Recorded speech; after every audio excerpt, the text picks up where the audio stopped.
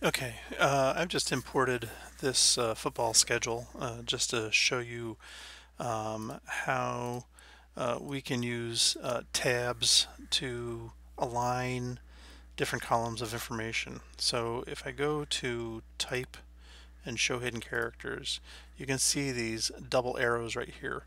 These double arrows are basically a tab. So if I come in here and I delete this and hit the tab key, it creates that double arrow. So notice that these columns are not lined up, they're just in here willy-nilly. So what I can do is I can adjust those through type and tabs.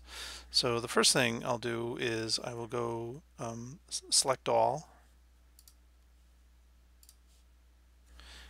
and make, I see that my T tool is activated, so when I select all it reverses everything.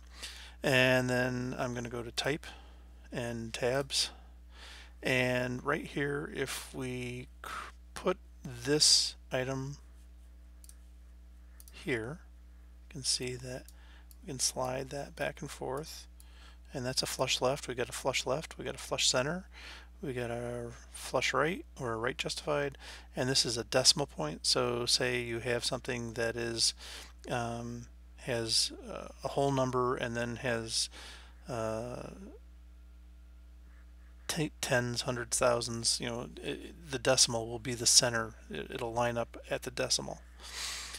So we can add more into here, and so let's kind of move this around so this kind of fits right about here, but then this HC gets in the way. So if I pull this over outside the HC like that, there we go, and then pull this out past Alabama,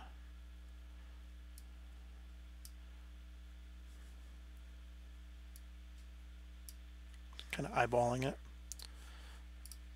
and let's go type, hide hidden characters, and turn off the type and tabs and hit W, and there is our table using type and tabs.